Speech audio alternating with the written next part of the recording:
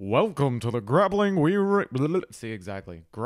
Rewind Podcast. Welcome to this week on the Grappling Rewind Podcast. On this week's show, we are going to recap ADXC 2. We are also going to preview the IBJJF European Championships for 2024. Talk a little bit about an event we just came across that is Pit Submissions series, which is a Karate Combat, a new organization that's come out of Karate Combat, run by the Meow Brothers.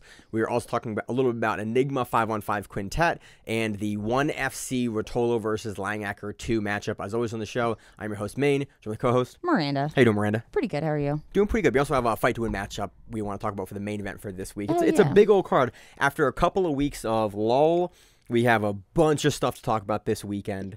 Yep, lots of stuff coming up too. Yep. Any news this week? I don't think so, because I was trying to look to see if anything like exciting happened. Gordon did say that he's not taking any more grappling matches until the ADCC. Oh, yeah, which we kind of speculated and have talked about. Like, Gordon, again, has had an ongoing issue with a lot of medical stuff, specifically his stomach.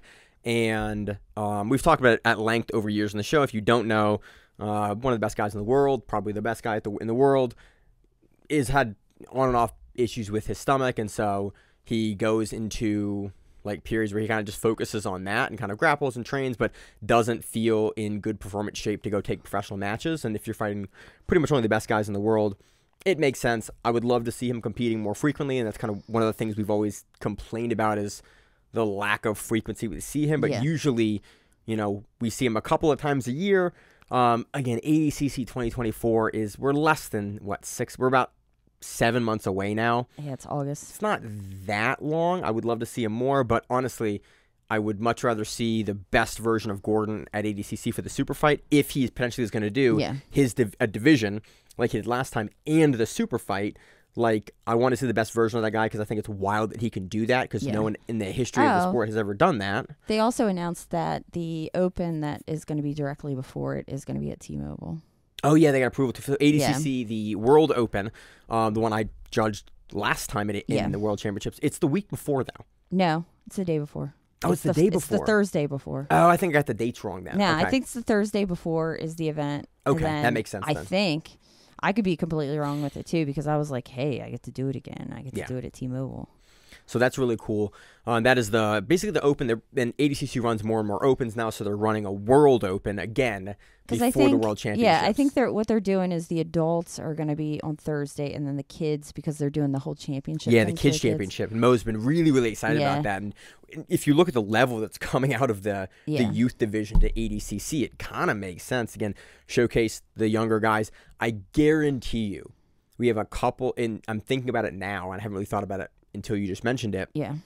This is the first youth championships they're running for ADCC. It is. We are absolutely going to have a youth, like a 12 or 13-year-old that wins one of these divisions that in 10 years goes and wins a world ADCC title, an adult title. I'm sure. So I think it's really funny that this would be like the beginning of like, oh yeah, yep, he's the kid won, and he's won every youth title, and then goes on to win the World Championship, and it's going to be that feeder league that we've kind of talked about and always wanted, sort of that the IBJJF has, but I don't think they manage it very well. Yeah, I think we have people rising up the ranks. Yeah, ADCC is going to do the same thing, but through the ages, much like other grappling sports like judo and wrestling have a juniors league and a seniors league, like ADCC is sort of going to take that model and do the same thing. So I'm super excited. Yeah, for it looks like the 13th, or not the 13th, the 16th. Yeah, so that's the week before.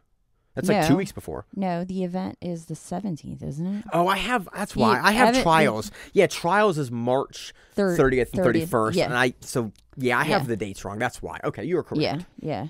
Thank you for fixing that. Because trials is right over Easter. Right, and that's why flights are so expensive to Vegas.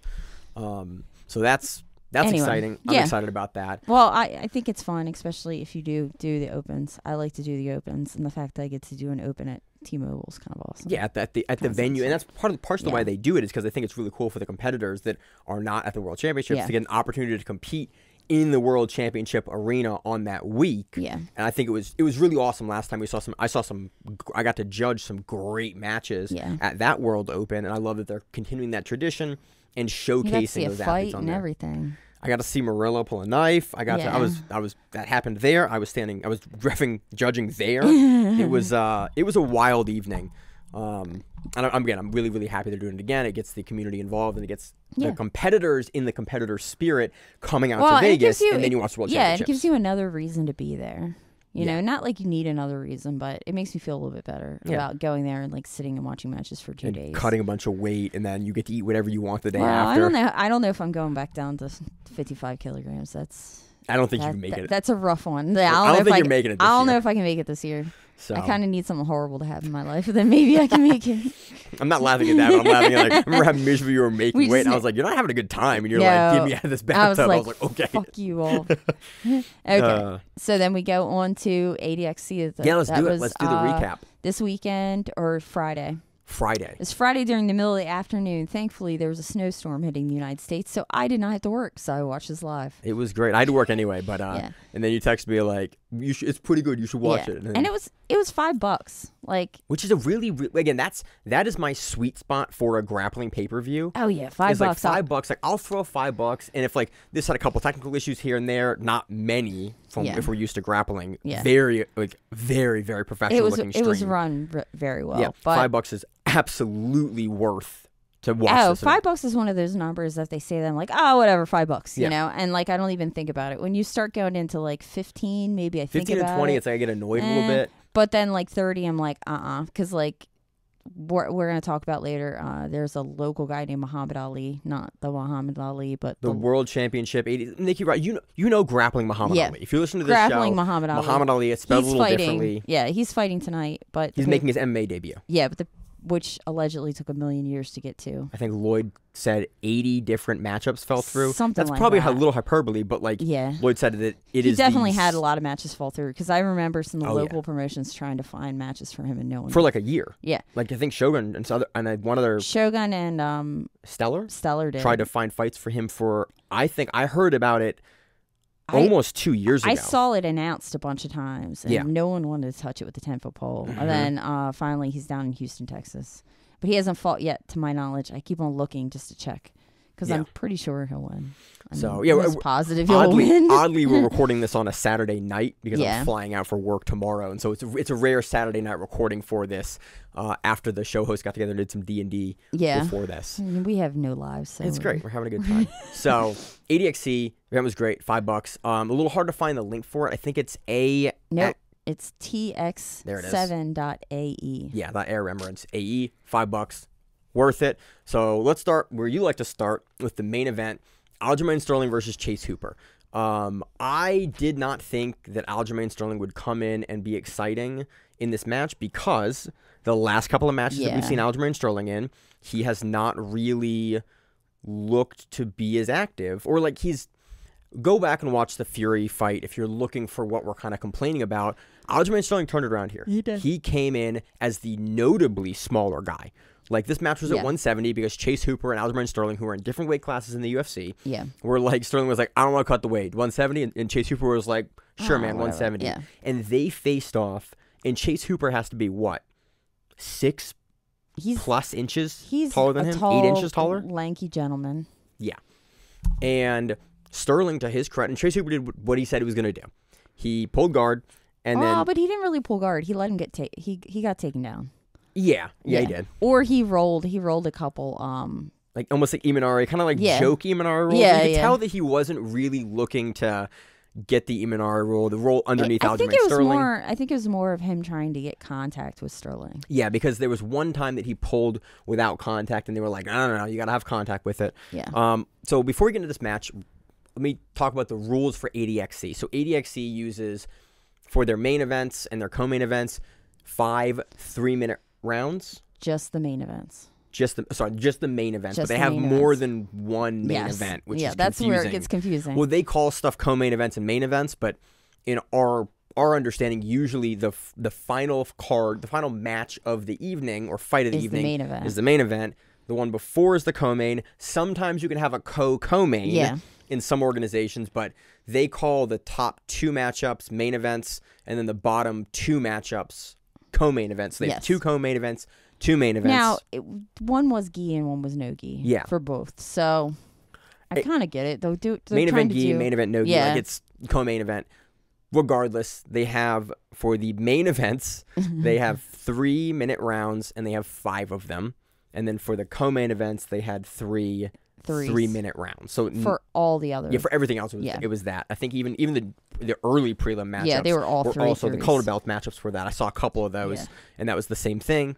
We've talked about it. We talked about it at length last time. I don't want to belabor the point. Not a huge fan of the rounds, but I did really think the organization did a great job. And this is one thing that we've talked about for AJP before, like the UAEJJF and their extension for the other pro events, the AJP.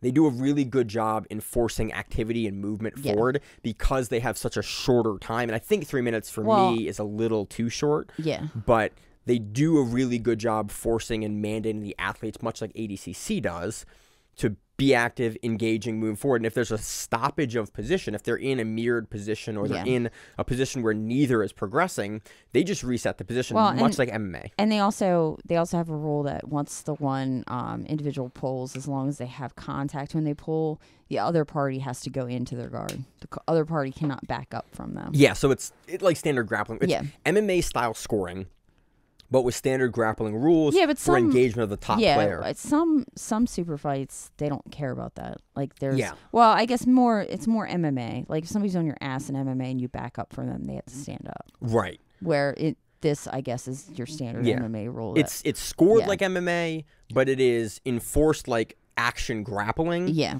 Kind of a mixture of ADCC and AJP's rules with a shorter time frame. Yeah, and the cage comes in handy because what you see is you don't get out of bounds. Yeah, which is kind of fun. Which instead of doing what ADCC does and just there are no boundaries, because they're in an elevated cage here, you just can't fall out of the bounds. Yeah. Interesting enough, in the cage here, I don't know if you noticed. So if you ever watch fights in a cage or grappling in a cage, there is an interface between where the matted area comes to the fence. Yeah. And historically, fighters figured out like 20 years ago that you can dig your feet in between the interface between them and get leverage there against the cage. Oh. And it's a really common thing fighters have done for years. You can turn your feet sideways and you can dig the blade of your foot in between the cage and the mat because the fence doesn't come out of the way. And so you can get leverage there. These guys had what looked to be like the covering on the canvas, but it was tied down and through, and that area was covered. So the cage came directly up to the edge of the mat, and I've never seen that before. Oh, so it was a little thing that I picked up, and I forget, it might have been the Yuta Shimada match versus Gabriel Souza, because there was a lot of cage wrestling on that in that match. I watched, I think Yuta, it might have been Souza, I forget who, try to dig their feet like you do in MMA under, and there's a red attachment there they couldn't dig his feet under. I don't think it was Souza because Souza at times didn't seem like he'd ever worked in a cage before. And I think he even made that comment to them that he had never done any work in a cage. And Yuta at least used the cage. Because Yuta used the cage to escape a few times. It might have been Yuta then. For some reason I thought it was the white gi. Yeah, but it could also be one of the other matches. 'Cause there was another match, I want to say it was Lima and Hibamar, where that's the match they kept on going against the cage a lot. But it was something I picked up that was just an interesting little wrinkle as we talk about different rule sets and the ADXC is a new different rule set for us, kind of similar to ACBJJ if you remember those cards that have come back now with the multiple rounds or something like Arena with the multiple rounds. It was just interesting, and one of the wrinkles there was that for cage grappling, which you usually only see in SUG and a couple of others, they had that little area blocked essentially in a way. I've never seen an organization bother to do that anymore. It was just interesting. These are the kind of things that we key in on Grappling Rewind. Is like little, not fights, just like, oh, look at that. Well, that gap is done. The one thing I realized with this was that everybody had their belt. Yeah, we talked about that last time. Their belt not secured or taped. I love that. Josh and I talked about that when we covered ADXC 1. Yeah. I think this is something that all professional superfight organizations that have D matchups should do. You don't. One of my friends, because I made a comment about it online, and one of my friends said like they started doing it at Metamoris. Because he said they started doing it because Bill Cooper took like 5 minutes to sign. Minutes to tie his gi. And so what we're talking about is an ADXC, which you should watch. It was an interesting card.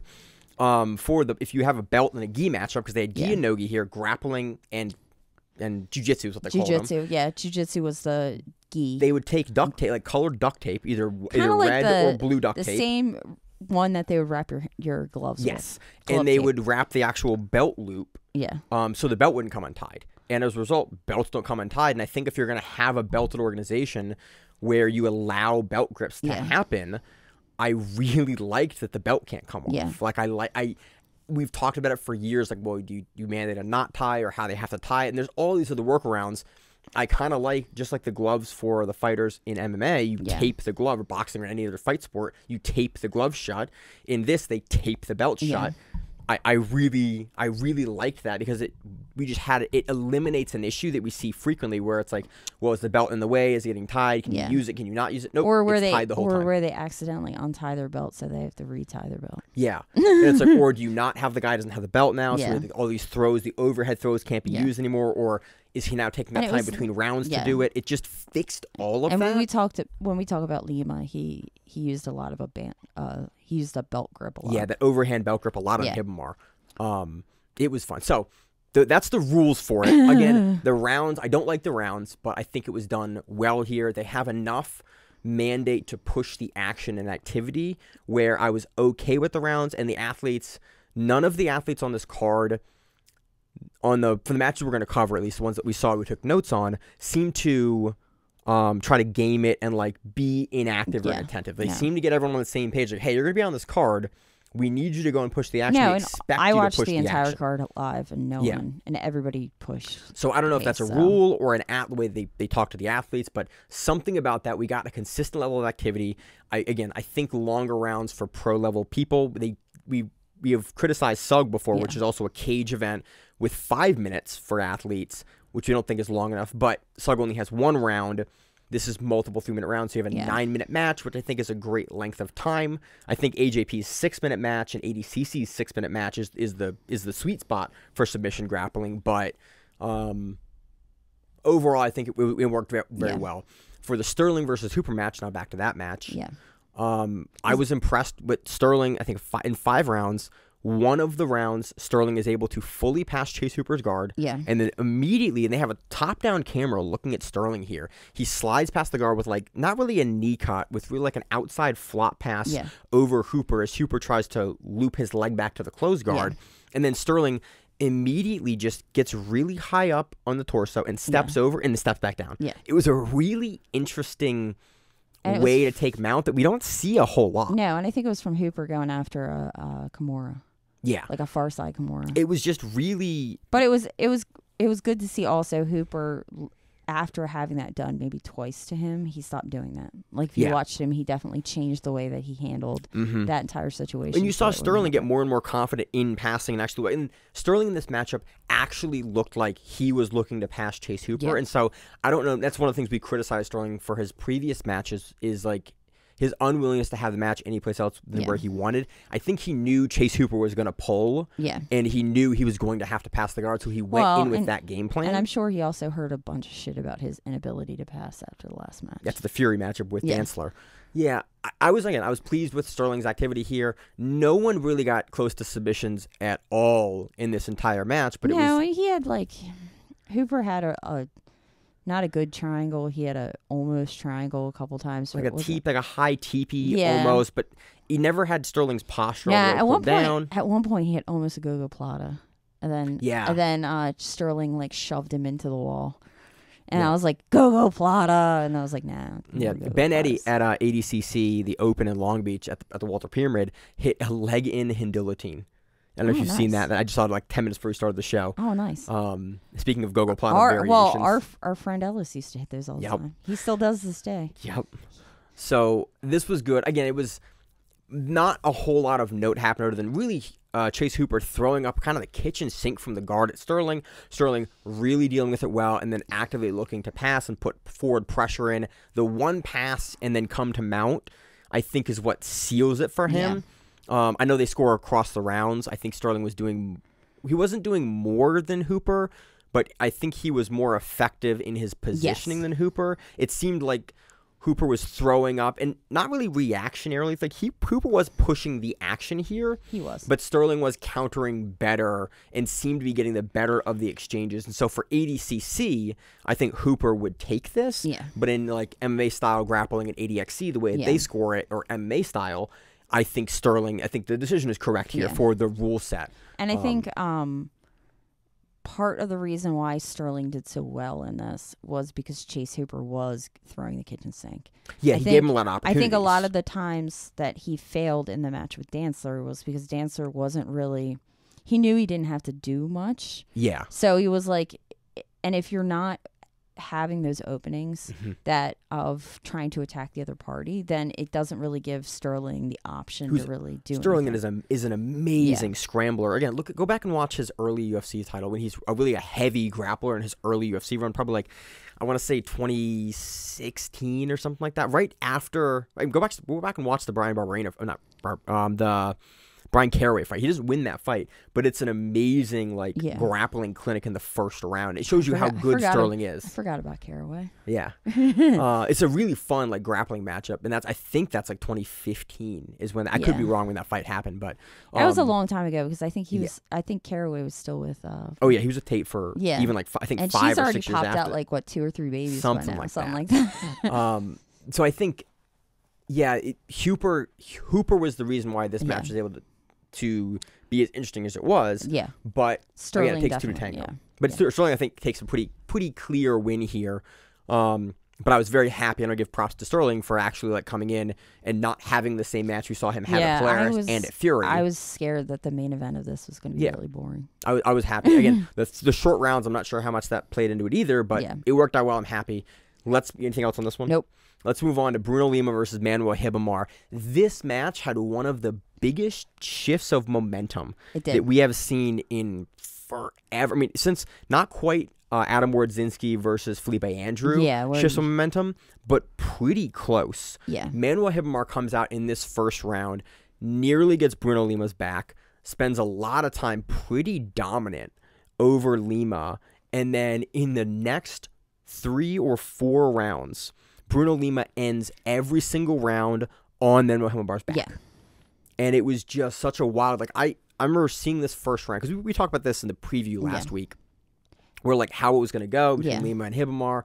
And we expected it to be I expected it to be Hibamar's favor here. Yeah. And then watching Hibamar come out aggressively, take Lima down in the first round and then get his back. And I was like, okay, this is probably going to be, the short rounds. He probably can't finish Bruno Lima unless he really dives for something. And Hibamar's not really a guy that we know a guy at the level of Bruno Lima to just jump and take something. It's just not really his style. I was like, okay, we'll probably see this for 4 rounds. And then Bruno Lima comes out the next round and counters every double leg, every single leg that Hibamar throws him on his head. Yeah, off the cage almost on one. It was Hibamar goes for an outside grip to go and drive Bruno Lima down, and Bruno Lima hits an Uchimata over the top with the counter grip on Manuel Hibamar on the cross-side hand to bring him down, and lands on his shoulder and head. And even the commentators were like, ooh, that was a tough throw. I think they did it right in front of the commentators. Literally directly in front of them. I think they make that comment at one point. Commentary staff was Hal Teague, Braulio Estima, and Vanessa Demopoulos, and I think Hal and Braulio did a great job. Again, Hal gets a lot of flack from a lot of folks. I really enjoy hearing him on commentary, and I liked Estima because he kept on translating what the Portuguese what was being said in Braulio Portuguese. is really good about and that. I was like, yes. He has that old school knowledge from a lot of guys. He doesn't tend to go into story time as much as a lot of the other old school Brazilian commentators go, but Howell, with his great knowledge of the current scene and the histories of the guys, with Braulio's history of the guys too. I think they're making a great team. And besides the fact that Braulio has a lot of, he's been there and done that. He has a lot of knowledge too. He knows all this really small, kind of more really complex. Nuanced, in the mind of the Braulio does a really great job of breaking down in the mind of the competitor and how to win the exchanges. Yeah, and even in a jiu-jitsu match where it's constantly moving and it's chaotic, he can follow the entire time. Yeah. Which is a hard thing to do. It's a hard job to be able to speak about it intelligently in your second language on a mic. Again, that combo is really, really great. And again, I really love hearing both those guys together. It's a great team. I hope ADXC keeps those folks together because they do a great job. Again, I want to have more technical stuff on this match, but it's really Lima getting the back. I think 3 of the 5 rounds at the end. And Lima did do camp with New Wave, which was very visible. because that's where he tried to at one point, like, mother's milk him at one of the rounds. Yeah, like and that's the third or the fourth round. That is like the new. So every gym has their hallmark. Yeah, and there was the new wave guys really want to mother choke guys. Yeah, there's definitely some movements that I felt were very like new wave-ish. It was almost like you'd see him. So the new wave guys tend. I'm trying to figure out if you watch enough grappling over the years, you figure out. And one of my favorite things to do, even in MMA, is to pick things that specific camps do and watch their fighters like take on some of these traits. Yeah. Like, it's like you watch certain camps, oh yeah, all the guys throw this cross hook combination in this same kind of way. Yeah. Like you watch the Diaz brothers, they both throw the 1-2 and their timing on the jab and the cross is odd. They kind of throw them almost at the same time. And it's something that both brothers kind of do.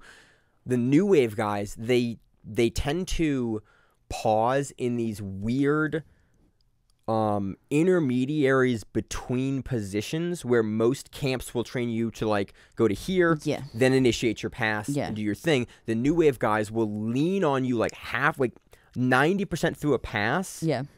And then they will jump, instead of going and finishing the pass and doing the next thing, they will jump into like the next control position in their series in a way that a lot of other camps they don't do in the same way. And that was one thing I noticed here with Bruno Lima, is the way that he was controlling Hibamar is that the way he would settle Hibamar's shoulders when taking his back was very reminiscent of the way that we see Gordon do it, where he tends to like lean and get heavy on your shoulders and then open you up from the top to punch the hooks in, and he'll punch in the opposite hook first as he rolls you over. And it's the exact way that Gordon does it. And a lot of guys will tend to do it the other way.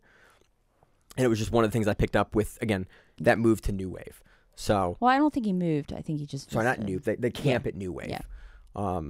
It was a fun matchup. I was really impressed that Bruno Lima was able to stuff all the takedowns from Hibamar. I was impressed with Hibamar, honestly, for continuing throughout the rounds to aggressively work for singles and doubles. Yeah. I didn't expect Hibamar to be as aggressive with those, and I didn't expect Bruno Lima to be as present to consistently be able to shuck those and shuck him off and throw him and counter him. He even hits a really nice counter, not a back drag. It's I'm blanking on the judo name for it. I don't know judo names. Yeah, he hits a really interesting reversal off of a low single that Hibamar hits, I think in the third or fourth round of the matchup, and then Hibamar's able to scramble up. Like a head and arm throw? No, it's a throw where you're on a low single.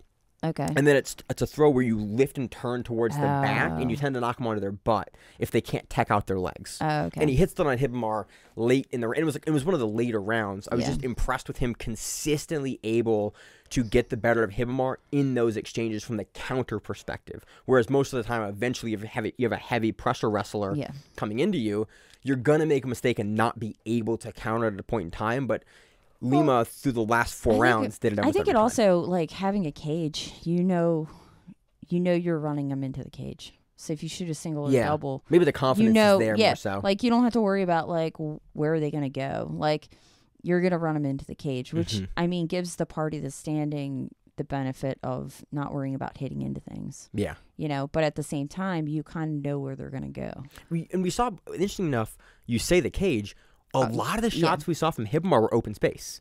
They weren't like into the cage. He used I think a couple of, I think 2 of them were, but a lot of them I was surprised.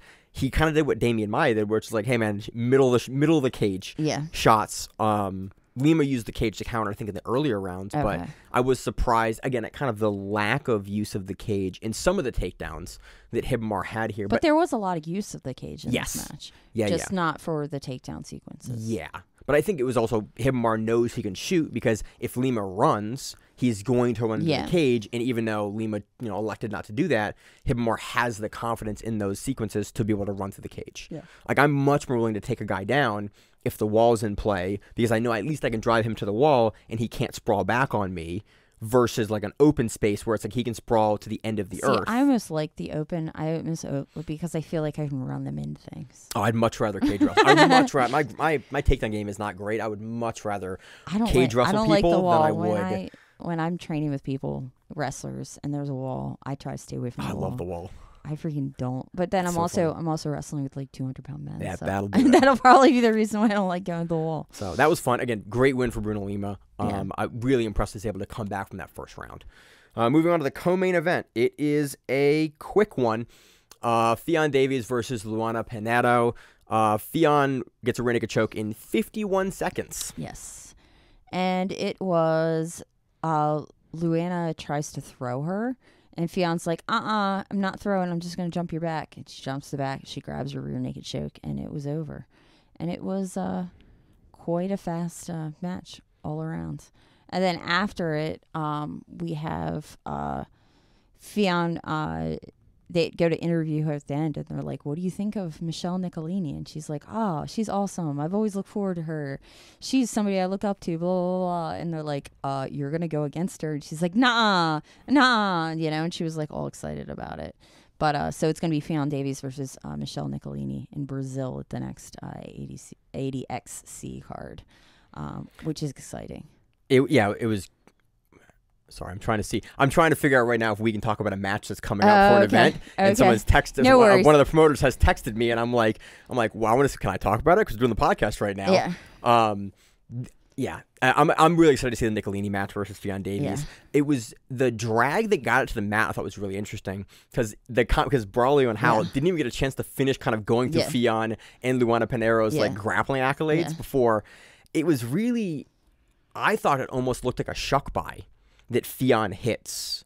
It's like, but Luana goes to throw her. Yeah, and Fionn basically goes under it and just swings her down. Yeah, gets the mat, and then Braulio's like, "Oh, I think she's." And Braulio's like, "I don't want to jump the gun here, but I don't think she's gonna get out." And like Braulio has those eyes at that high level where it's like he can see things that we watch a lot of grappling that we cannot see. Braulio was one that got some of the best eyes in the game, and immediately after the tap happened, but it was a very funny.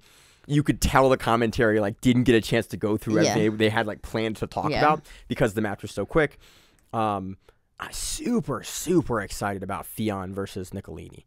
Yeah. That'll be it is the old guard champion in Michelle Nicolini versus the current top of the game. Michelle Nicolini keeps on competing. She's normally doing Master 1. I didn't check to see if she's at Euros because I think she lives somewhere in Europe right now. She always does camps out that direction because I've always wanted to go to a jiu-jitsu seminar with her, and I've always looked for her, and she's never anywhere stateside at all. It's always Sardinia and all those countries. So but she still stays pretty she's been to 1FC for a little bit. Oh yeah, and I was really curious. I was really curious if she's going to move into the grappling portion of 1FC. But if she's taking a match with ADXC, she may not be with 1FC anymore because they typically. But wasn't she fighting for them? She was an MMA. Yeah. But I would doubt that they would have. They would not also have exclusive rights for her as a grappler. Oh, okay. That would be two separate contracts. Well, they may not be. I don't know. We know very little about the 1FC contracts other than unless you were Gordon Ryan.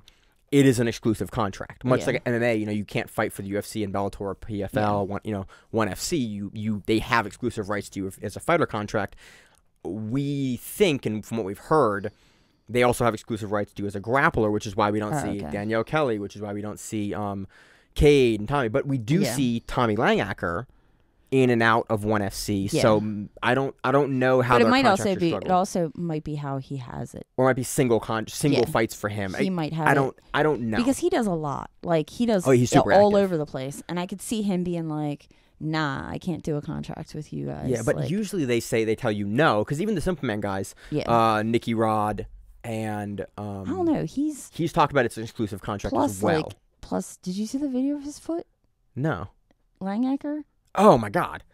Yeah, so let's Fionn Davies' match is great. Yeah, go back and look at Tommy Langaker is going to fight. No, we'll talk about it during the Cade section. Yeah, we'll talk about that in later. The rematch. moving on to the next match. We get sidetracked sometimes. We do get sidetracked. We've had a fun time playing D&D before recording.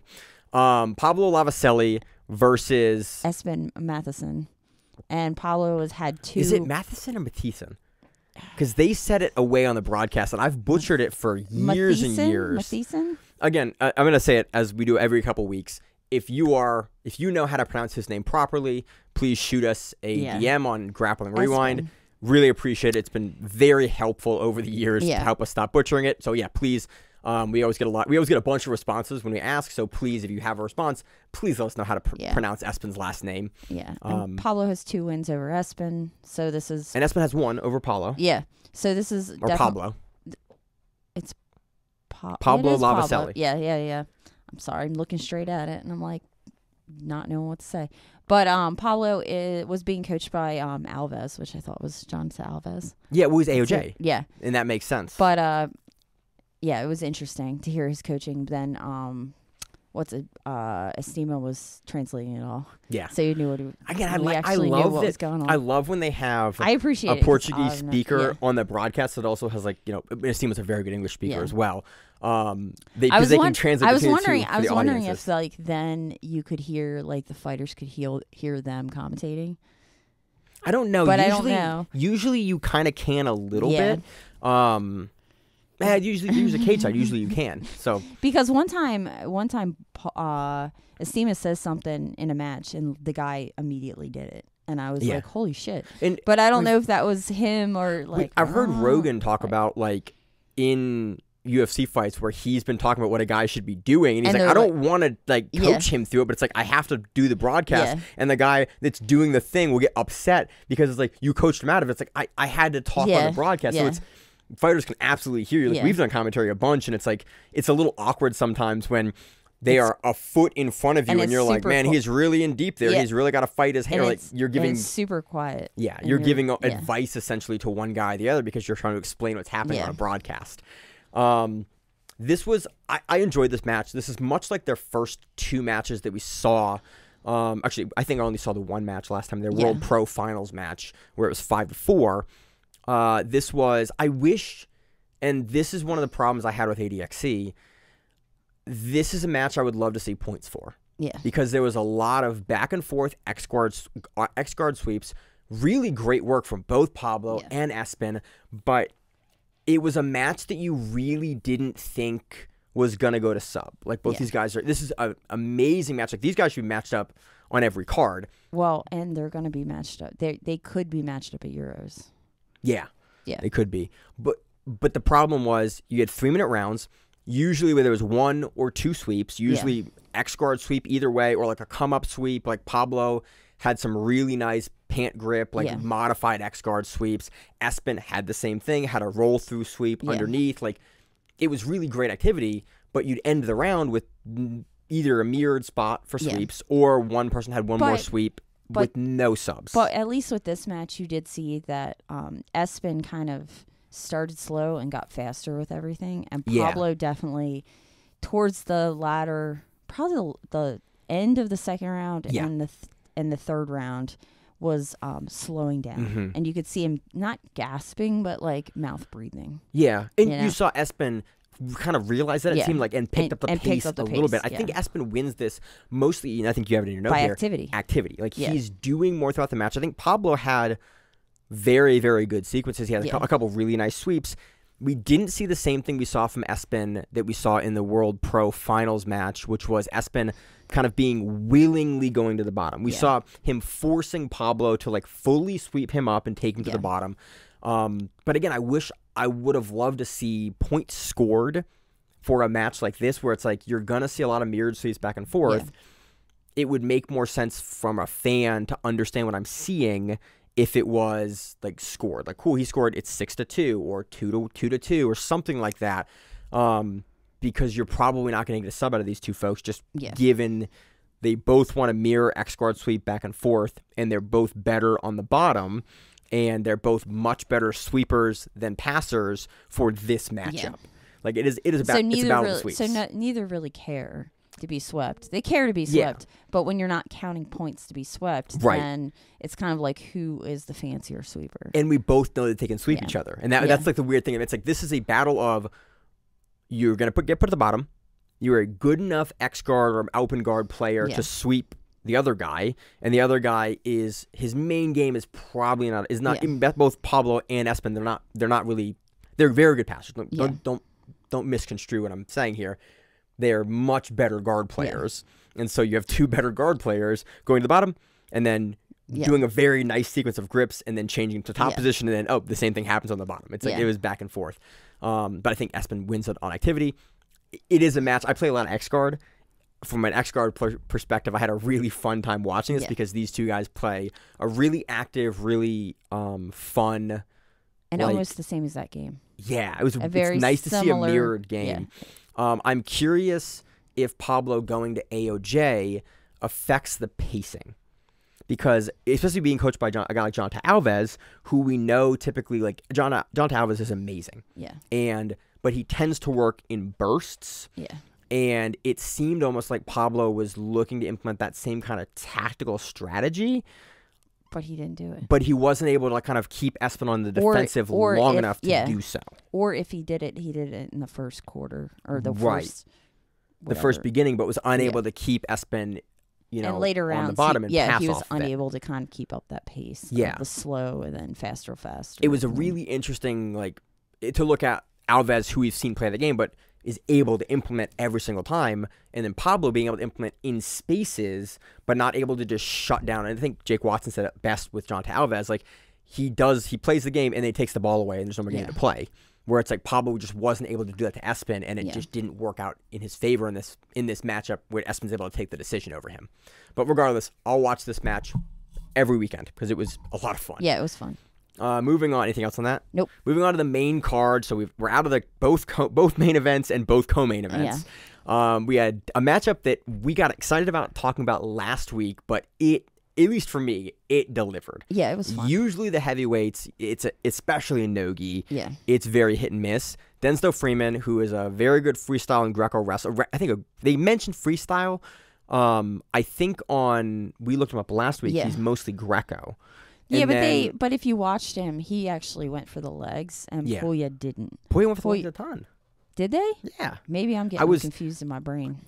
So we have a bunch of stuff for both these guys. I know Denzel Freeman, he's a PFL fighter, as mostly a Greco guy. They mentioned on the broadcast he was freestyle, but I know him for Greco. Okay. Puya Romani is a two-time world champion beach wrestler. I think one of those got taken away, but I think he's a multiple-time world champion beach wrestler. He fights he's an ACA fighter as well. Puya puts on a pace to Denzel Freeman, and he goes high and low repeatedly and just blasts Denzel Freeman off at an off-angle takedown repeatedly. I was really, really impressed with Romani for this entire match, looking for Denzel's back, getting Freeman's back, I think at least twice. Yeah. And if not all 3 rounds almost. Just puts a pace on Denzel Freeman. I was impressed at kind of the contrast we saw from Puya in Aiga, where he played seemingly in his Big Dan match. It was really slow. But that's also the difference of going against this opponent. Yeah, because I think this opponent allowed him to kind of wrestle. Where they both wanted to wrestle. Where in going against somebody who's a grappler that wants to play guard that's 300 plus pounds and works from a seated guard, that's a different kind of an animal to play with. Both of them were willing to wrestle, and they were both willing to go. And even in later rounds, after Puya was kind of putting putting it on Denzel, he just kept on coming. He kept on trying. Very willing to kind of. And again, 3-minute rounds, I think both suits these guys' styles and their backgrounds with wrestling. And they didn't gas out like heavyweights normally do. There was no gas where one of them was half dead. And the match gets boring because they get tired. I think I kind of do I've talked a lot of shit for the rounds this entire episode. For heavyweights, I kind of like the rounds. I think more organizations should have rounds for heavyweights. Hey, everyone, if you're under 200, no rounds. You get above 210, you get at least 2 rounds. Yeah, because you get a break, you get a little drink, get a drink, and you come back out there and you can put a pin. I think it might be more entertaining. I think I've said it for years. UFC heavyweight fights should be 3-minute rounds. You get a more exciting fight. Yeah. So then we move on to Terrence McKinney. I have one more point on Puya. I was drinking. I was really impressed with. Usually when we saw Puya twice at Aiga in the matches we talked about on the show. Had a much kind of slower pace matchup. Yeah. It is really nice to see a guy be able to modulate what he does. Kind of we talked about in Aljamain Sterling's matchup. Yeah. Be able to sort of modulate what they do with a different opponent at that level. I did not expect with the matches that we've covered Puya on in the last 6 months, him to come out this differently with just that stylistic change of opponent, I really liked. This match was a lot of fun to watch, where I didn't really know how it was going to turn out when he previewed it last week. And so I like seeing that level of variability in the athlete being willing and able to change kind of how they approach a matchup for something like this. This was a lot of fun. You usually don't see really good big guy wrestling like this in the cage. And this was a fun wrestling match, which is something we don't talk about very often on the show. So give credit where credit's due. Like, Romani came out super aggressive and really put on a great performance here over Denzel Freeman. Moving on. Yep, moving on. We have Terrence McKinney versus Sydney Outlaw. I actually checked to see if Sydney Outlaw's name is really Sydney Outlaw, and yes, it is. Yep, it is. I was like... Bellator has pound for pound the guys with the craziest names. Yeah, I was like, nah, that can't be his real name. Nope, that is his name.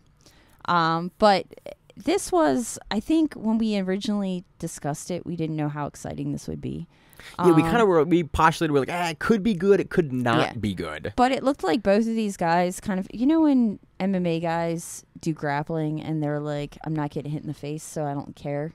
Like, they have like a certain, like, if you ever talk to an MMA like fighter. They're like grappling tournaments, they're just like, now we're fine. Yeah, we're like, fine, we're not getting hit in the face, we're fine, you know, and they don't get nervous about it. And both of these guys definitely look like they kind of opened up and were having a good time, which is always nice to see. Yeah. And Sydney gets a face crank. In the first round, like quick in the first round. Yeah, like, a little over halfway into the first round. It looked like a rear naked choke, but it looked like he was like, I go right across your face. Yep. You know? And that's very, really common. We're seeing more and more of that in grappling in the last couple of years. It also looked like Terrence McKinney did not have a mouth guard in.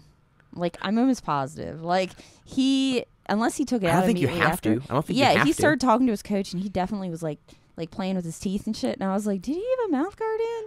Like, because I've had that trials. That's what happened to me. I didn't have my mouth guard. Oh, you didn't have your mouth. You forgot your mouth guard. Yeah, I forgot my mouth guard. And I got cranked across the face without a mouth guard, and it sucks. I'm wondering if that's what happened. Not talk about us, but I had a tournament once. I think it was me or Rachel. We can talk about us. Me or my wife. We're the ones that have to be forget. here. I remember I weighed in because you could weigh in early finally for the tournaments. It was like a local. And I remember needing to go to a Dick's Sporting Good and then also go to like a Dunkin' Donuts to get hot water. Because I had to get a mug of hot water, and I molded a mouth guard because I don't ever compete with that mouth guard. Yeah. I think it might have been my wife back when she was like in the earlier belts.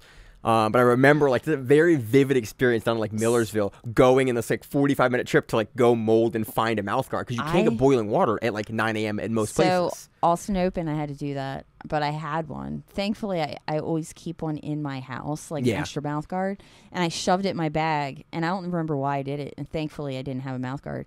So most hotels have a microwave. Well, we had driven up for that. And then and then you just well, no, I was in Austin. Yeah, you're in Austin. So I have you have mouth guards. I have 40 of them.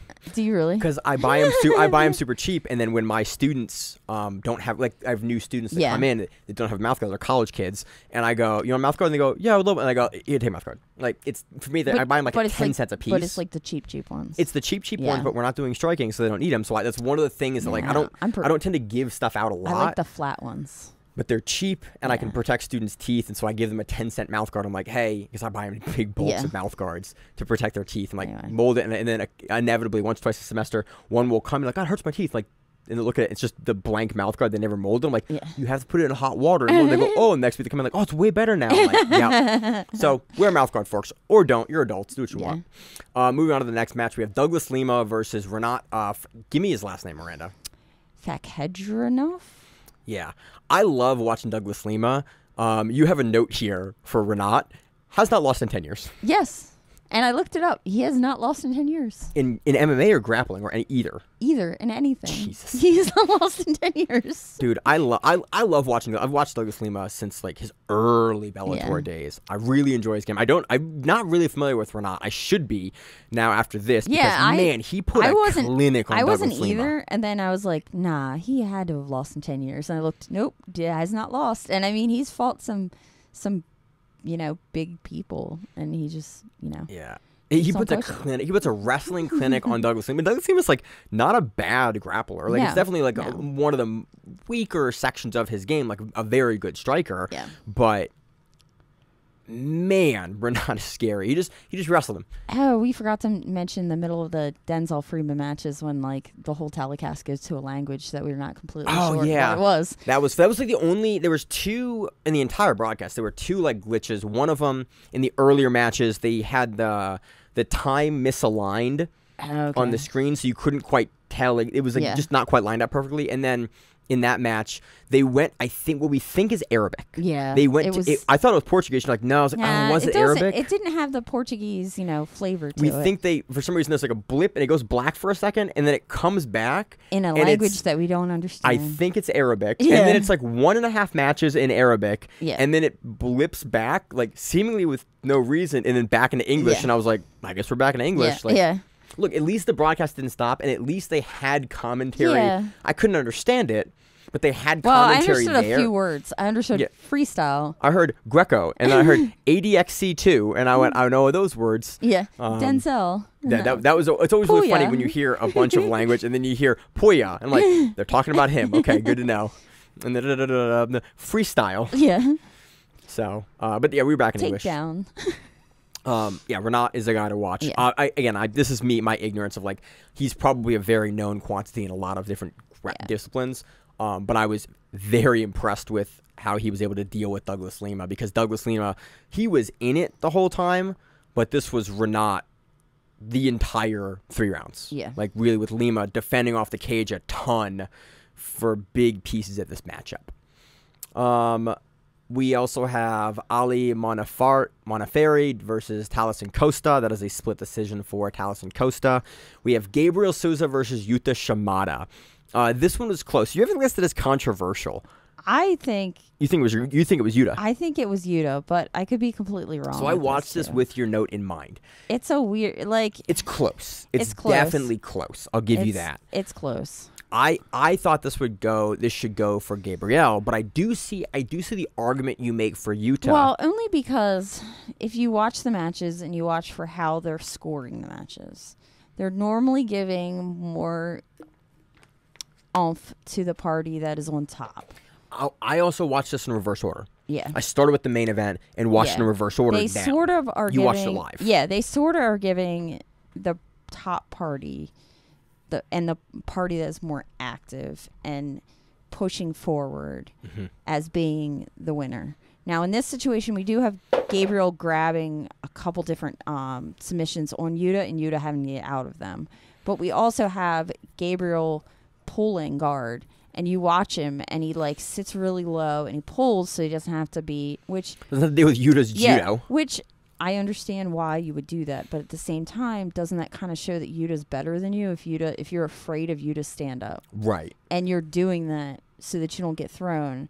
I think that kind of makes Yuta look like the better stand-up artist at that point. It's an interesting way. So then it becomes like So then it becomes is he on top passing, and Souza's never held down, but Yuta gets out of everything, and it's one of those hard to score matches. Yeah. So I saw this, and I in my head I went back to kind of more standard decision grappling scoring, where it was like, okay, although Yuta is on top, Gabriel is the one in the majority, not the large majority, but the very slight majority of the scrambles and initiation of the position, usually from bottom position. Yeah. And then even when he puts Yuta on his back, he's initiating, and he's more aggressive in his looking to change positions and initiate from the bottom than he does get on top from the top.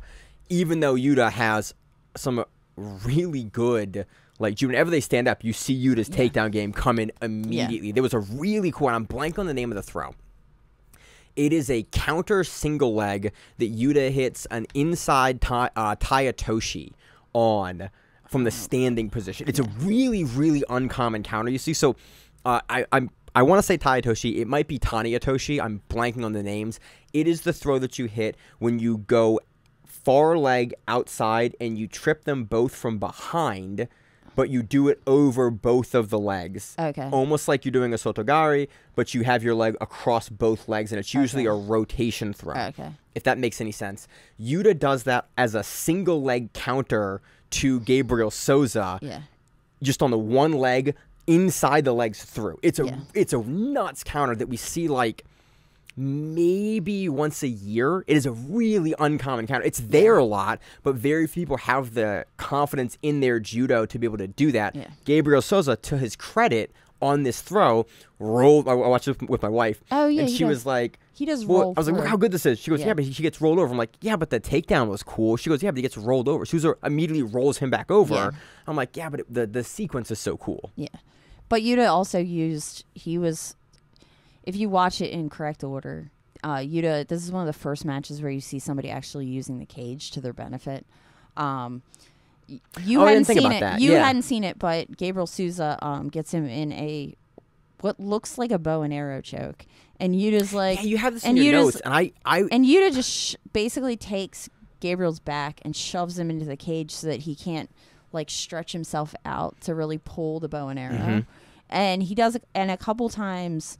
When Gabriel's trying to push forward, Yuta gets him up against the cage so that he can't really do anything, and that he doesn't have that movement, that extra movement that's needed. Yeah, I don't know why. I don't know how I missed this. You talked about this in the pre-show, and I went, "What sequence is this?" Yeah. You're like, this whole sequence. Like, how did I miss that in watching this? And with gi, there's so many sequences where you have to stretch someone out because you're holding onto their gi, so you have to stretch them, as opposed to no-gi where you're holding onto their actual body. And I think that this is one of the weird things that when you take gi and you put gi in a cage, it's like an extra thing that no one thinks about. Because you don't have the distance a lot of times to stretch guys out and away, whereas like in an open matted area, even if you're on the edge of the mat, you can turn. Or if you're defending something, like let's say you're in a choke, but you know that there's an extra little bit of space that you can get if you shove them up against the cage, and that way they can't open an elbow or they can't do anything like that, then, that becomes a situation where you have no advantage. And this was one of the first matches on the card that you see where somebody actually uses the cage to their advantage. Yeah. It was fun. Again, I see the scoring. I see your argument now for potentially why it goes Yuta. But I also, I saw this as for Gabriel, but I think it's interesting kind of your consideration of, well, if you're pulling and every time you stand up, Yuta looks good in the stand-up. I tell myself that because that's how I made myself learn to wrestle, because I was like, if all these bitches sit down in front of me every single time I come up, that's a win for me because I don't have to worry about taking them down. Yeah. It's interesting, but it is an interesting consideration. Again, I don't think it's scored like that, but it is an interesting consideration where, if you are avoiding a whole area, should that be scored against you? Yeah. It's an interesting discussion, I think, to be had. When we have another low week, I think potentially we'll bring it up again. And that does it for the main card. On the prelim card, Miranda, I'm going to go through. You stop me where there's only, I think, one of these matches I'm super interested in talking about. We had Ahmed Amir versus Mateus Arpas, unanimous decision for Arpas. We had Omar Al-Swali versus Shea Montague. I think it's Montague. I think it's Montague, kind of like Romeo and Juliet. Capulet. Okay. The house of Montague. This was a split decision for Shea. I wanted a little more out of this match. This is a matchup we were super amped for last week. It was a lot of mirrored rooster weight, double open guard with, I think, Shea doing more in the exchanges and pushing the pace, not really pushing the pace, but just, and he was controlling the exchanges a little better and seemed to be putting the match where he wanted to put the match more than Omar. My child walks past the TV during this match and she goes, his mustache and his hair, that's just too much. That's just too much, Mom. And then just keeps on walking. Yeah. They both had the mustache. Yeah. Again, I wish we would have seen more positional work from both guys. They both wanted to play in the double-seated open guard, which makes sense. They're rooster weights or flyweights here. It is very much in the meta of those divisions. I'm not surprised. We had a couple calls of inactivity. We had to restand them up, and we did not have as much positional work as I would have liked. If we're not going to see success in the footlocks or with the crab ride barambolos or with any of the sequences that Shea or Omar was looking to get going, they are really cool. But if you, at the high level here with both these guys, if you can't get them going, then it looks like this, and it's just kind of unfortunate. I think for the flyweights, especially for this kind of game, I think this is where the 3-minute rounds, it's very unlikely you're going to get a much different match like this at these lower weights, because these guys typically need more time to work those sequences. Either it works immediately the first time for a guy like Musumeci the second time, Yeah. or you see this protracted double-seated open guard where both guys are fencing for a position. Let me look at how many roosterweight gi and no-gi world finals we've had that look very much like this. And Shea is a world champion in IBJJF. It makes sense that we would see the same style of matchup. And I just wish we would have seen more from both guys out of that position. Moving on to the next match, we had Yara. Give me her name, Miranda. Kakish, okay, versus Emily Ferreira, formerly Emily Fernandez. I completely missed that she changed her name. Yeah, no, and I was looking at her. I was like, I got so familiar. I kept on looking at the last name, and I was like, that's not the last name I know you by. And I looked at it, and she had changed it on everything. So Emily Fernandez, we saw her most recently. She's a Bruno Bastos black belt. We saw her on Fight Pass Invitational versus Helena Cravar. Yeah. In that matchup, and it was a big stepping stone for Cravar. And then Emily Fernandez comes out and shows like, oh yeah, still very, very good. Yeah. This is a really fun armbar sequence. You have it listed as a flying armbar, it's but not really a flying armbar. Yeah. It's just more like she was picked up. Like she had full guard, but then she climbed up her, and Yara tried to stand up to get out of it, and so then she was more of trying to. It's like the standard not butterfly guard, flower sweep armbar essentially, where Emily makes the angle, scoops under Yara's leg. Yara tries to stand up out of it, and Emily collapses the knee back down to sort of force Yara to kind of fall into her, and Fernanda can get her hips out to the side, and then turns her over, throws her over with the flower sweep armbar, and finishes it. It was a really nice sequence, and you saw that one misstep by Yara when Emily, I keep messing up her name. And you actually watched Emily do this exact thing multiple times during this match. You could tell exactly what she wanted. Yeah. And you could tell that was her plan of what she was going to be doing. This happens in round 3. It's you can see that that's what she's looking for, that's what she wants, and is eventually able to make it work early in the first round. So we also have anything else on that? Nope. We had Muhammad Al-Swali versus Sang-Yong Ju.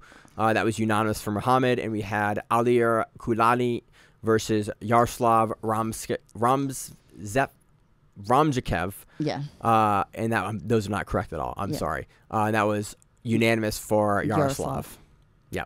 I think we're going to see more from Yaroslav. Yeah.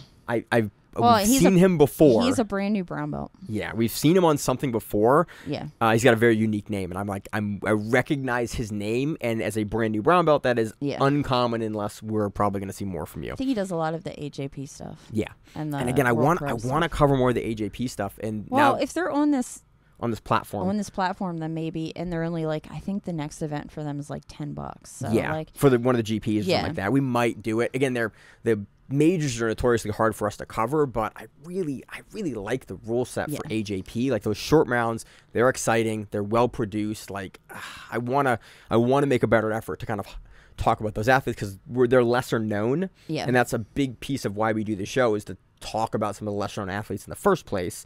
So that's what I'm interested in. So that does it for ADXC 2.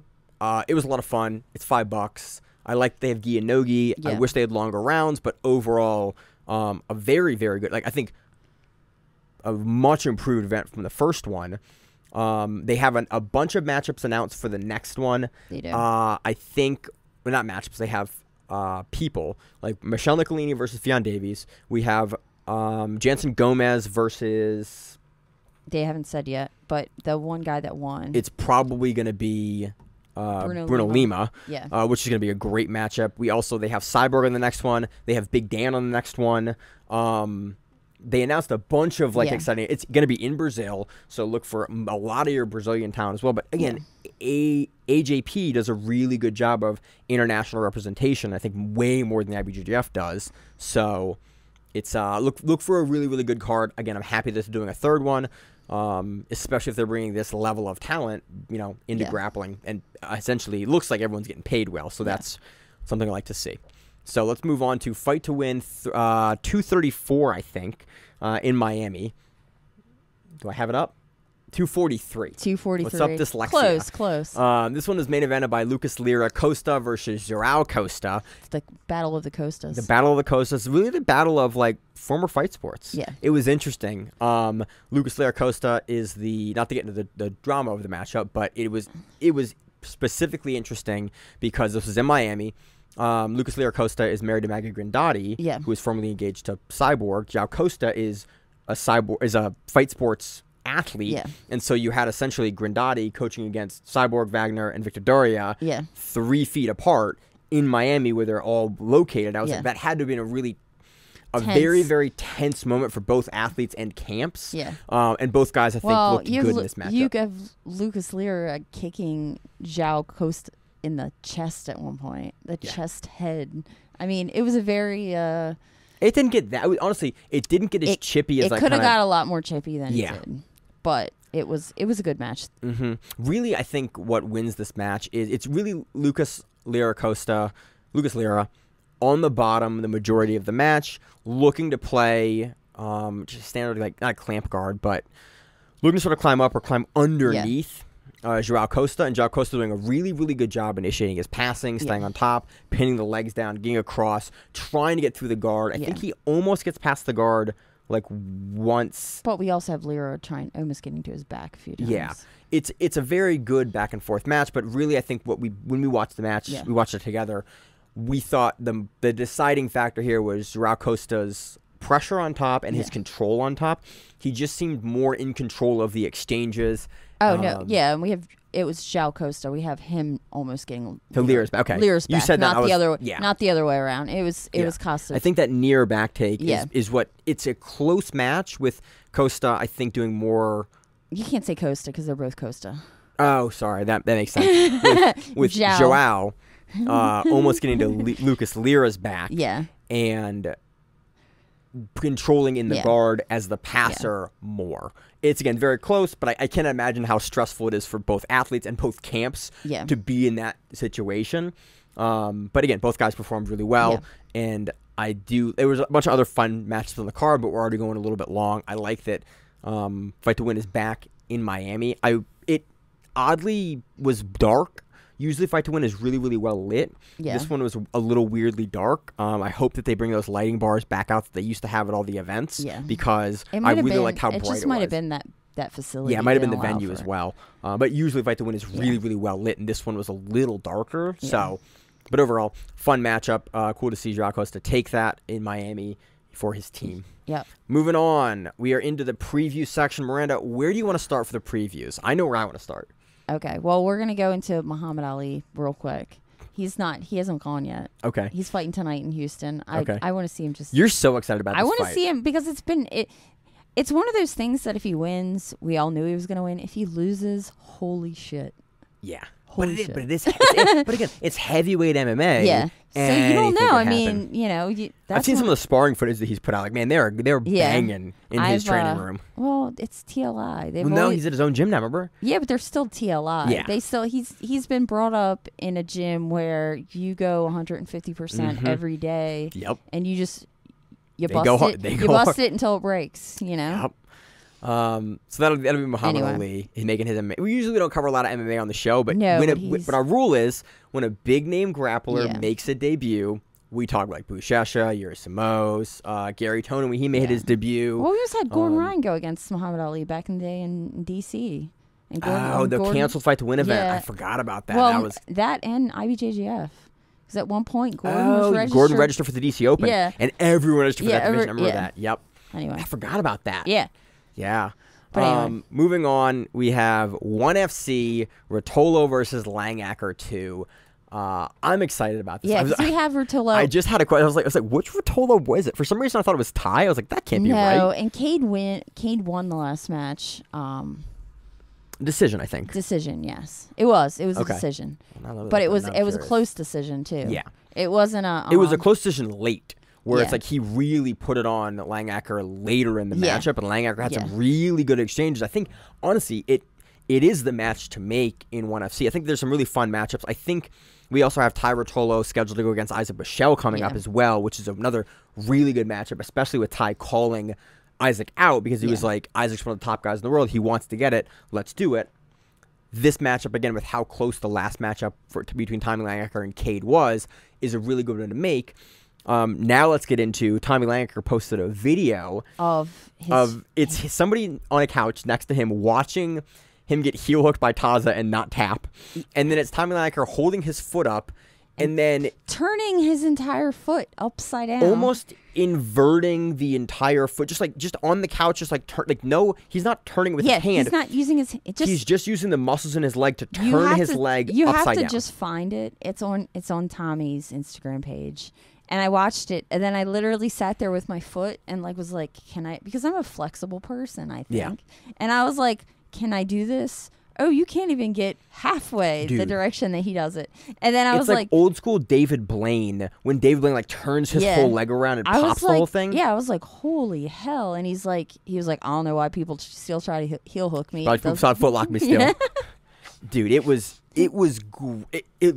leg looks fine, but it's super gross to watch. I do not think Cade Ruotolo will be able to heel hook him. Nope, not gonna happen. I do not. If Oliver Tasla can't do it. Yeah. Again, the Ruotolo brothers have great leg locks. Yeah. He's gonna have to choke him. And I don't think Langaker's going to tap to a choke. I think he's gonna go Langaker out. Go out. You're going to have to put him out. I think this is really close. I will give this to Cade. I think Cade takes this. Yeah. I think this is closer than the last match. Okay. I am curious, though. Langaker has been really active in his Taza match, in his Euros matches. Yeah. Is he getting... This weekend, we'll see what happens. Yeah. Who did Langaker go against? Joseph Chen. Yeah. At Trials. Yeah, I think given Cade's recent resume and Langaker's recent resume, again, I picked this for Cade again. The first match was close. I think Langaker is a guy who's made a ton of improvements over the years. We've talked about Tommy Langaker since we started the show in 2016. The Atos guys tend to make big improvements quickly, but my question is, how much is Cade and his brother Atos? Yeah. And how much are they in Costa Rica? They seem to be in Costa Rica a lot. They seem to be in Costa Rica a lot. But they have each other. You have a copy. Is your brother your coach? But you have a copy of yourself. You do. But my big question is, they are young enough in their career. I'm always concerned with young super athletes like the Ruotolo brothers. Yeah. Going out, having a ton of success, and then leaving what got them to the dance. Leaving a camp. Because we've seen it time and time again with MMA fighter prospects. Yeah. They get in, they get really good, they get ranked, then they make a drastic change. Yeah. They take a loss, they make a drastic change, and they never get to where they were projected to go because they started coaching themselves. They got a different coach. Yeah. I'm curious if that vast and staggeringly quick level of improvement we saw from the Ruotolo brothers, if that potentially is going to level off now that they are running their own thing in Costa Rica, they're building their gym, they're not under every day in Atos with Andre Galvao and with that whole Atos team improving like they were. Yeah. So I don't think that we're going to see that drop off here versus Tommy Langaker, but I'm curious and concerned that potentially Cade has the championship for ADCC. How much in the room is he now that he is not in the IBJJF circuit? Now he's not in the ADCC circuit. Now he's not in the open circuit. We just see him occasionally. Is he full-time training like he once was with these events super frequently? Or is he now going into camp for 1FC and not training as much in the off season because him and his brother are both on that schedule? So that's my concern. Yeah. Do you have any thoughts? I'm going to go for Langaker. You're going to go Langaker. I'm going to go Langaker just to be contrite about the whole thing. How do you think? You think he subs him, or you think he decisions him? You think it's close decision? I think it's close to decision. I think we also get a really nasty Langaker moment where it hit, part of his body almost falls off, and then he comes back and wins. Yeah. Again, Josh coined on a term on the podcast years and years ago. If there's anyone that can pull a rabbit out of their hat at any moment, is Tommy Langaker. That dude can flash sub almost anyone in the world. And he's done it throughout all the years. He's down, boom, flash sub. Yeah. And him and Felipe Andrew, I think, are the best guys in the world at that. Also on this card, this is a dope card. We have Shinya Aoki. It is on January 28th, by the way. It's not next weekend, it's the weekend after. Yeah. Oh, really? Yeah. Fuck. All right. Well, Shinya Aoki versus... I thought it was this next weekend. No. I got excited. Right? No, you're right. That's 8 days from now. Oh, no, it is next weekend. Oh, we're recording the podcast on Saturday. Yeah. That's why. It is next weekend. Okay, it is next weekend. Okay. But it's Sunday. That's the problem. So it doesn't seem like it is. But I'll figure it out. Whatever. It's in Tokyo. Yeah. We have Shinya Aoki versus Sage Northcutt. We have Super Lekimoto versus Takeru Sagata. That's a dope main event. We have Gary Tonin versus Martin Wynn, and then a bunch of other fights on the card. But those 4 fights at the top of the card are amazing. Is that a? It's on Prime, I think. Yeah, I think it's a Prime. I don't know. It says pay-per-view at 1FC, but I think it's a Prime match. I think this is the international card for this. So we're looking at Tapology. Tapology has the poster for it. Yeah, but I think it's on Prime. I think it's on Prime in the US. I think we have the international poster, which is the pay-per-view at 1FC.com. Yeah. Regardless, it's going to be an amazing card. I'm super excited for it. 6 MMA bouts, a kickboxing bout, a grappling bout in Japan. So, super looking forward to that one. So, we have Enigma, the 5-on-5 quintet. We talked about this a little bit before. The teams have been announced. They're up here somewhere. Oh, you have them? Yeah, they're up there. Oh, you got them already? Yeah. Nice. And we have a lot of super fights on the card. Sorry, you want to take it or you want me to take it? No, we can go. Just run through the teams and then we'll move. For the teams, we have... Ooh, that didn't make it any larger. Nope. St. Petersburg, Florida. We have Quintet 5-on-5. We have Team Enigma. We have Abraham Lamontag. We have Reese LaFleur. We have DeAndre Corbray, Hunter Colvin, Kaya Rudolph, Team Zapatero.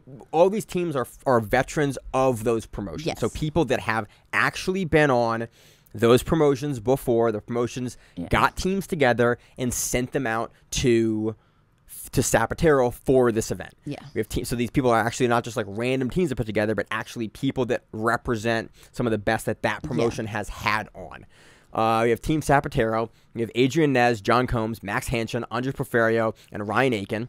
We have Team Midwest Finishers. We have Sergio Ardilla. We have Chris Wojcik. We have David Stoley. We have Ernesto Riviera and Paul Ardilla. Good luck. Oh, Paul Ardilla. Yeah, I didn't see right? him. Yeah, he's in the back. His brother's on that side too. Yeah. Sergio's on there. They both Ardilla brothers and Stoley on that one, and Chris Wojcik. That's a dope team. And Wojcik, which that's a rough.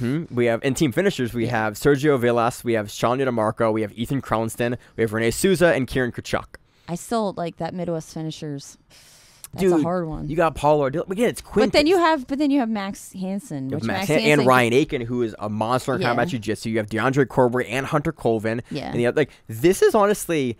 It'll be interesting. In looking at these full team announcements, I'm really curious about this. It depends on how they set up their teams too. Yep. It is... Looking at the side, I'm curious what the weight cutoff was for these guys, because I think... Is it under 170? What do you mean under 170? Ardilla is not under 170.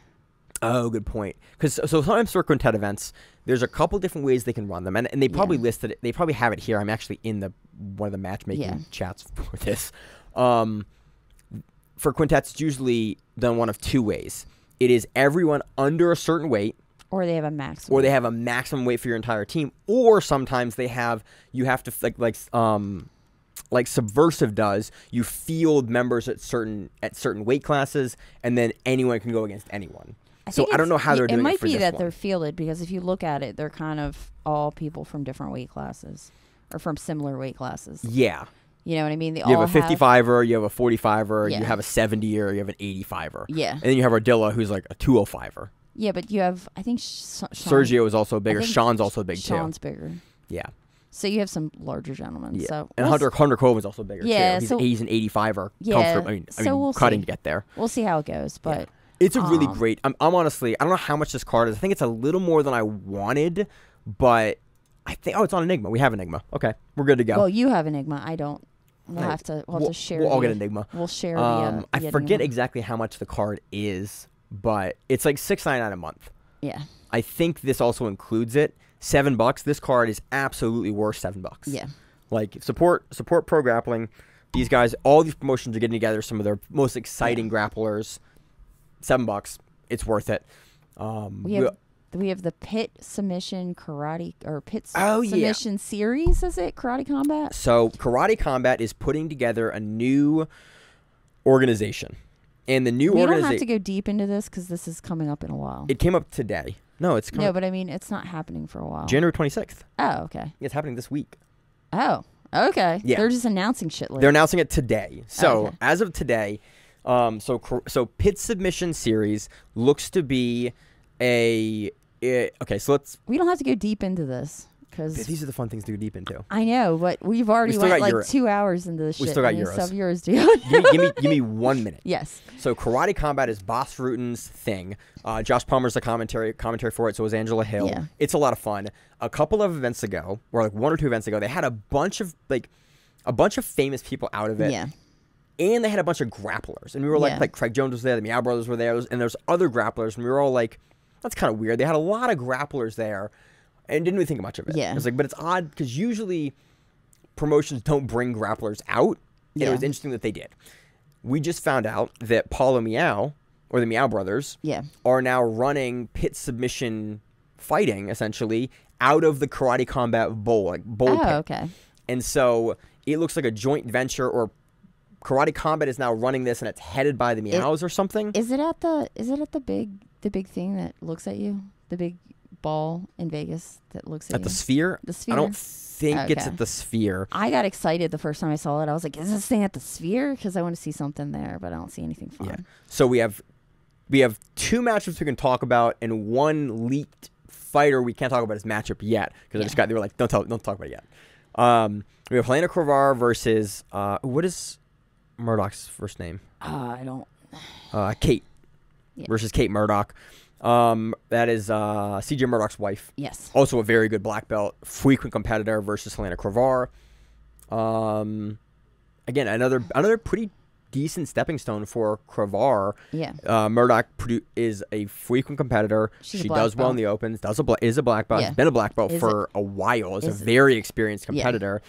I didn't mean stepping stone in a derogatory term, but like we've seen Corvar on super fights. We've seen her in tournaments against the top and best in the world. And super fights, we haven't seen her frequently take on really high level female black belts. And we're starting to see people and starting to see her in those matchups now. And Murdoch is, I think, another really good one of those matchups. That's what I meant. I didn't mean to speak it like that. Yeah. No, I get what you're saying. So we have her, and then we also have Big Dan Mansour versus Max Jimenez. Which we all know Max. We all know Max. Max is local to us. Yeah. Went out 3 hours ago. Nice. So that is a crazy matchup. Like, again, Big Dan has looked... The big weird thing about this matchup is these are heavyweights. This is in a bowl pit. Yeah. So it's essentially, if you've never seen Karate Combat, watch Karate Combat. It's a lot of fun. It's in a matted area, and then there are like 45-degree, 4-foot walls that come up the side that you can use. So I'm guessing for grappling, we are going to see guys pushed up against the corners here of this mat. Because if Karate Combat has some grappling too, a little bit. It'll be really weird to have 2 giant guys like Max Jimenez and Big Dan in this pretty small fighting area. Yeah. And it's going to be on the wall. So... Again, I love Max. I give the edge to Big Dan. Big Dan has looked nigh unbeatable, especially with his match at East Coast Trials. And then look at his match at Victor Hugo, one of the best in the world. Almost gets the better of Victor Hugo before getting kind of tired at the end and having Hugo be able to beat him. But man, Big Dan is a handful to deal with. We also have Luke Griffith on the card that Helena Corvar announced. Yeah, can't say who he is against, but it'll be a fun one. It is wild that the matchup got made. Okay. I'll put that. There is a bit of a size difference, but man, the guy he's going against is game as hell. Good to know. I want to leak it so bad, but I want to respect that they let us know who it was. It's a fun matchup. It'll be it will answer some questions about a lot of things. Okay. But it's Luke Griffith, and it'll be super fun to watch. So that's happening the 26th. I don't know how to watch it. We are literally just finding out about this today. Yeah. So I'm guessing it's a thing that like CFFC runs Fury Grappling the day before. Yeah. Submission Underground ran their event before their MMA event in Oregon. I'm guessing that Karate Combat is doing that, like running a grappling event the day before they run their premiere event. Yeah. And again, I love that grapplers are getting some shine and getting an opportunity to go out and showcase grappling in these sort of organizations. So pit submission submission series out of the Karate Combat pit. So it'll be fun. All right. It's on like Caffeine something. Oh, it is on the documentary service. Like Caffeine TV or something. Caffeine.tv. Yeah. Okay. So, Miranda, I'm going to let you drive this one. Yeah. Moving on to our preview of the IBJJF European Championships. Yeah. So, we kind of have brackets, sort of, kind of. But that would take a million years for us to go through them all, and we've already talked to you guys. So we're going to tell you a couple matches that are going to be fun, a couple competitors to look out for, and then we can kind of go from there. And the black belts begin on Friday, and they go down to, I want to think, semis, and then they do semis and finals. Yeah, I think that's on correct. Saturday. Yeah. I believe that's how it works. And then open class is still open, so it won't be until Thursday until you know who's in the open class. And black belts, because they are black belts, don't have to medal in their division. Yeah, they can just enter, and so the black belt opens are usually much larger than the colored belt opens. But if you refuse to, if you don't show up at your open match, they take you out of your division match. No, it's the other way around. It's really? Because open is first. Because they do the open divisions before. I didn't know that. They do the open. I didn't know that. They do the open divisions before they do the weight divisions, and it's a rule that if you don't show up, if you scratch your open, you scratch your division. Yeah, well. yeah. Because they don't want people to just register and not do, and then mess up the brackets. Which is, I think, that's a reasonable. If you sign up for it, you got to show up for it. It kind of sucks when you think about if you cut weight for your division, because that means you're coming in at whatever weight you are. And if you're doing a major like the Euros, which is the first major of the year for IBJJF, most guys are cutting a little bit of weight to get there because you want to be big and strong for your division. Rooster weight, we have a fun match. We have round one. Shea Montag, who we just saw this week on ADXC, versus Tadaya Danforth, a guy that's local to us, but also like really, really killing it on the rooster weight scene. And been very active for many, many years. I did an interview with him at Fight to Win 70. I think when he was a purple belt still. Okay. That'll be a fun match. Yeah. It's a tough match for Tadaya, but again, we took that win over Esteban Martinez. So. Yep, they go Saturday because that's a semi match. Yep. And then we go to light feather. Saying that they both win, we're gonna have. I like how I wrote this because I didn't know how to like write Kaina. His last name is Kaina. It's Zachary Kaina. Zachary, the Hawaiian AOJ gentleman. Yeah. Zach Kaina versus Malachi Edmond.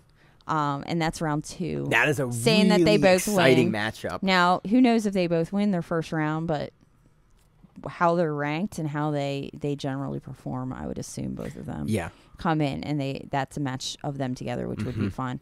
And then, again, there's always big upsets at these majors. Yeah, so some of these matches could not happen. But looking at the big names in the bracket, that's kind of what we're trying to bring you is like the biggest names in the bracket. There were things we're most likely to see, not discounting the other athletes in the brackets, but if you're just by the rankings. Yeah, and if you're like browsing through Flow and you see these names, you'll know to pay attention and watch it. You also have Frank Cespedes and Diego Oliveira Bautista. That's the other quarterfinal match for light feather. So, and then we go into featherweight. We have Kennedy Maciel and Sam McNally. They're in different sides of the bracket. Which they should be. And then we have Isaac Doderline in the second bracket because there's 2 brackets that all have to go. And Doderline's ranked number 1. Yeah, and he is the number 1 ranked. So that makes sense. So Doderline and Kennedy are on different brackets. Different brackets. Are they on the same side? Oh no, so they only meet. Yeah, they would only meet if they win the entire thing. So Kennedy, we have a possible Kennedy Maciel versus Sam McNally at one point. But then we would only have one of them then go against Isaac. If Isaac makes it through his entire bracket. Again, Kennedy looked amazing at Aiga. Like that wrestling was on point. His match with Gabriel Souza. Gabriel Souza. Look at the match versus Yuta Shimada this weekend, and Kennedy submitted Gabriel Souza. Like Kennedy, I think might be back, and I'm curious to see how he looks in the lead up to ADCC again. To looking to take that second ADC title after his performance last year, where he wasn't able to defend his title. Yeah, and then we go into lightweight. We have the 2 gentlemen that we saw earlier this week. We have Espen Mathisen. We think, if you know the name, please let us know. Yeah, and he's ranked number 3, and he's in the first bracket. And then in the second bracket we have Pablo Lavaselli, who we went against. The problem is we also have Elijah Dorsey in that bracket number 2. So we might not get the ADXC replay match. Yeah, or the World Pro match or whatever. Yeah, we've seen it a bunch. We might not have that match again if Elijah Dorsey brings it. But this is in the gi, and we've seen him have a lot of... not a lot of trouble, but he has been less successful in the gi than he has in no gi, especially with that ADCC trials win. So potentially going to see Pablo versus Elijah Dorsey. I am again, since we should have known about Elijah before because he's local. We've seen him locally before, but that trials performance really catapulted him into putting a lot of eyes on him. And he has in his progress to black belt, he has had some rough matches at black belt. Yeah. So he has not always made it to those championship matches due to matchups with highly ranked guys. Yeah. That, So it'll be curious coming off the heels of his trials win what he looks like. So that was lightweight. Pablo, Espen, and Elijah are the big names in that one. Middleweight. Middleweight, we have the return of Michael Galvão. Well, we did, and then now he's out for who's number 1, isn't he? Nope, he's still there. He's in brackets. I double-checked it. Oh, I thought we were talking about, okay. Earlier we talked about something else, and he was out. No, that's Lovato. Oh, Lovato is the one that was in that's now out. Oh, okay. But Micah, no, and I looked at the name because it's Mikiao. Mikey, yeah. And I was like, is that his real first name? And then, yes, that is his real name. Yeah, Mickey Galvão. Yeah. But we have him. He's number 2, actually. He's behind someone else. Yeah, but he's been out for suspension, and now he's back. Like, again, he's not... We see him more no-gi, he's behind Andy Murasaki, so... Well, that's a matchup I want to see. Well, they're in 2 different brackets, so the possibility they both bring their brackets. And that's how they should be. They should be bracketed on opposite sides. That'll be a really fun matchup. Well, and we definitely have... IBJJF does bracket well. I do have to give that to them. Yeah. Because then they also do, if you have 2 teammates, they generally switch them out and move them around. Yeah, and they also, you can do swaps and stuff. Yeah. And like they have a very friendly bracketing system if you are in one of the big camps, and most of the best people in the world are in a big camp, and so there's also, they get favorable There's bracketing. also rules where if you can only have 2 competitors in a bracket. That's why you have Cicero Acosta and Cicero Acosta International for all the Miaos, always in that light feather bracket. Yeah. So there are ways to get around it. You also have Tariq Hopscotch, which is, I think, fun because he's the... Tariq is fun to watch. Yeah. And he's in Mika Galvão's bracket, so potentially we're going to see that matchup between Tariq Hopscotch and Mika Galvão in the first bracket for middleweight. Then we go into medium heavy, and we have one of your favorites, Anderson Ferreira. Yeah. And we also have Clay Mayfield, which is a Pedigo guy. Clay's been, like... We don't talk about him a ton on the show, but he comes up a lot when I'm looking up like highlights of guys, the Pedigo guys. I'm really curious if he's gonna like make that switch and like take a major. It would be nice to see. Anderson again had a rough matchup 2 weeks ago? Yeah. Versus Bruno Lima. Yeah. We talked about it in that preview. So again, it'd be cool to see Mayfield. He's one of the few gi Pedigo guys that we see. He's a big dude. In repping Pedigo in the gi. And then we go into heavy, and they just have 1 bracket. So all these gentlemen are at different corners of the bracket. But we have Felipe Andrew, we have Adam Orzinski, and we have Pedro Henrique. Yeah. It would be really cool to see Adam Orzinski be able to continue that streak 1 match over Felipe Andrew. Felipe Andrew has taken the vast majority of those matchups, but that comeback of the year for 2023 happened. Really curious if he can maintain that momentum into this match, or Felipe Andrew will like turn it around again and not. But we've also seen him, do very, very well in no-gi. Yeah. And almost win, in no-gi and lose to a teammate. So yeah, Adams again. I'm a huge fan of Adam Orzinski. Again, I play a very similar game personally, so I really want to see. I like watching his game because he's one of the few guys that plays that style of game at the highest level. But Orzinski, another thing, typically does really, really good at Euros. Like, he shows up for Euros, and so I'm very, very curious if he can continue that over Felipe Andrew for that 1 heavyweight bracket. So we'll see. And then super heavy, we have Eric Muniz. He's the biggest name in that bracket. Yeah, and ultra heavy, we have Gutenberg. Pereira. But we have him since he changed over to AOJ. Yeah, that'll be interesting. Like, if they are... I'm curious to see... I don't think we're going to get any drastic shifts to Gutenberg Pereira's game immediately. He's been AOJ, a month? Less than a month. A couple weeks. Yeah, but that we know of. That we know of. So he's probably been there a little bit, but actually officially made the switch over. I'm really curious to see what differences in game we see from Gutenberg Pereira after moving to AOJ. That's a really cool note and there. And then in the Masters divisions, we have Zhao Mao. Yep. Of course, he's in Master 1 light feather, and we have Josh Hinger. He's in Master 3 middle, which I'm like, oh man, that's not fair. Could you imagine being a Master 3 middleweight man and look at your bracket and be like, oh cool, shit, I got Josh Hinger. Awesome. Yeah. Good luck to me. Because you also know that. What's like Josh Hinger in the gi? You're like, yeah, man, my head still exists in the gi. And you also know that means he's doing absolute in the gi. He'll do Master 3 Absolute.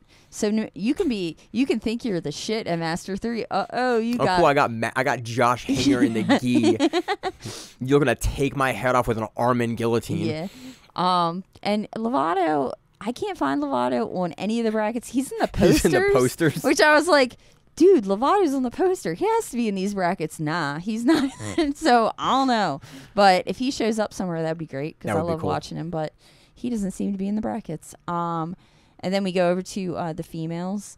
And we have definitely smaller brackets. And a lot less competitors that at least I'm aware of, like I hear of regularly. I honestly, even for the female brackets, I tend to really, with the men, I've figured out a lot of their secondary names. Yeah. For IBJJF, I still really struggle with a lot of the female names because the last names change occasionally, which throws me off.